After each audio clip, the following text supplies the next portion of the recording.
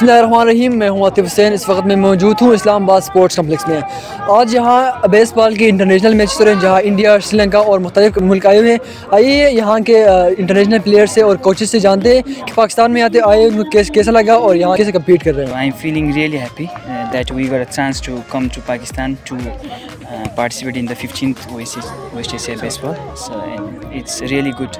And the journey was really tough for us because we had to travel from the train via India, and during the border and everything it was really tough. But the enjoy here is really wonderful, and the main thing is that we got the chance to play in such a beautiful ground and with such experienced teams, and we have gained a lot of experience through this tournament. And we have a really young team, so this team consists of mainly the players from the age 18, 19 and 20.